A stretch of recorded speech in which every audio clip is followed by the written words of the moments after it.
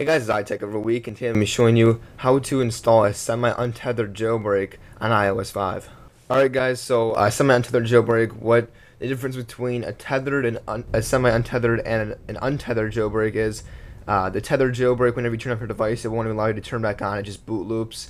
The semi-untethered, which I'm going to show you what this is, you can turn it off and back on, but anything related to Cydia won't work, and along with anything related to Cydia won't work. It also Safari and Mail won't work. So Safari and Mail won't work, and anything related to Cydia like Winterboard or tweaks or anything like that won't work, including Cydia apps. And then the untethered jailbreak, when you reboot, everything just works fine. Now the semi-untethered jailbreak, because it allows you to boot back up, you can listen to music, you can check any app that you downloaded from the App Store, you can like Twitter or anything like that you got from the App Store, all those will work. So you're set there. So it's a lot nicer than tethered jailbreak. Along with maybe if you accidentally just turn off your iPod or something like that, or iPhone, whatever you have, if you just accidentally turn it off, you're able to get it back on, and do whatever you need to do. But I'll show you how to install this now. So that's the differences right now. And to get the stuff to work again, to get this stuff in the semi-untethered jailbreak to work, like Cydia stuff, when you turn back on, you'll have to run Red Snow back in that the just boot mode, like you normally would with a tethered jailbreak. So it at least starts up though. This semi-untethered jailbreak is a lot nicer. You're gonna have to add a source though. If you scroll down here, you'll see if I bring this up to the camera. It says right there, thebigboss.org/semi-tether. So that's what you add right there. The source right there, thebigboss.org/semi-tether. You're gonna add that, and then here the only thing in here is semi-tether. So you're going to go ahead and select that. And I already have it installed. If you can hear that thunder, sorry, there's a thunderstorm going on right now by me.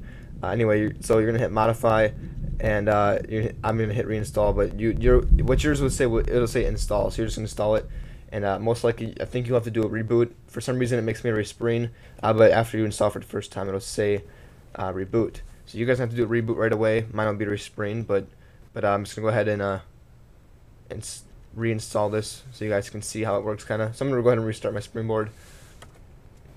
And then while this is restarting, I do want to say that you do have to be jailbroken with the newest Red Snow.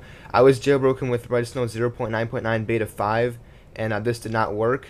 If you jailbreak with Red Snow 0.9.9 Beta 7, which is the newest one available for Mac and Windows, that'll allow you to, this semi-tethered jailbreak, it will work. I got a video tutorial on that, so I'll put an annotation. Actually, I might just have that going throughout the entire video, just so you can click on that. I'll probably put it in the upper right or something like that, but you'll see it. You'll see the annotation. Anyway,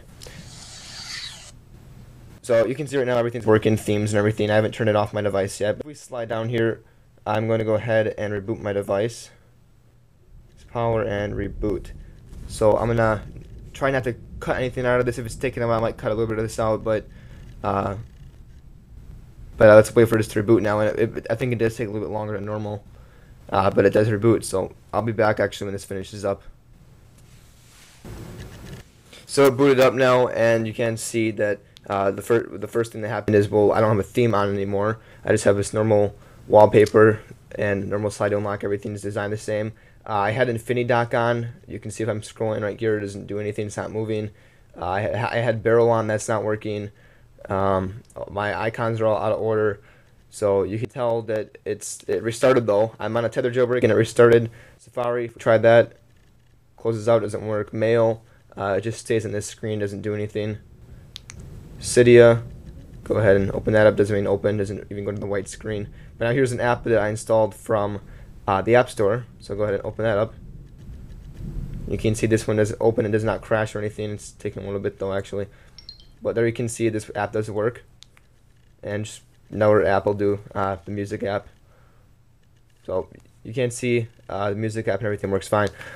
So you can start it up, and you just can't use Safari though, so that's kind of down. No internet browsing, but everything else should work. Messages, let's see here, that loads up. So everything does work except for Safari and Mail and Cydia related things. Also, to get everything to run back normal again, you will have to rerun Red Snow in the just boot mode. So I'm going to go ahead and show you that now. So guys, you can see I got Red Snow Beta 7 here, and here's my iDevice, same state as it is before, just rebooted on that semi-untethered. So we're going to go ahead and Red Snow and hit Extras, just boot, and we're going to go ahead and do DFU mode. On the computer, this is what it says right now. It just tells you to enter DFU mode. and it kind of explains turn off your device and hit next. Well, we're going to do DFU mode right here just because it's easier, and you'll see exactly how to do this in my jailbreak tutorial if you watch that before you do this. But so power and home button in 10 seconds. 3, 4, 5, and that's about 10 seconds now. So I'm going to release the power. It doesn't have to be exact, guys. I would count 10 seconds just to make sure. Watch like a clock or some seconds or something like that. Just make sure you count 10 seconds. But Red Snow has recognized DFU mode, and it is doing the just boot. The device, white screen, waiting for the reboot. That's what Red Snow's doing. Black screen, and it'll boot up like normally. Once we see that pineapple logo, I will end this video.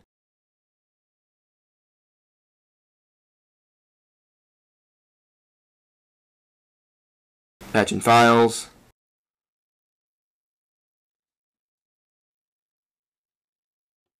Waiting for boot, rebooting, and done. Pineapple logo is there. We're set. Now when this boots up, everything will be good, and you're set to go. And again, so you can shut off your device. You got that semi-tether installed now, so you can shut off your device, and everything will work except for Safari, Mail, and city-related things until you boot up with Redstone and just boot. And all that stuff will return to its normal ability.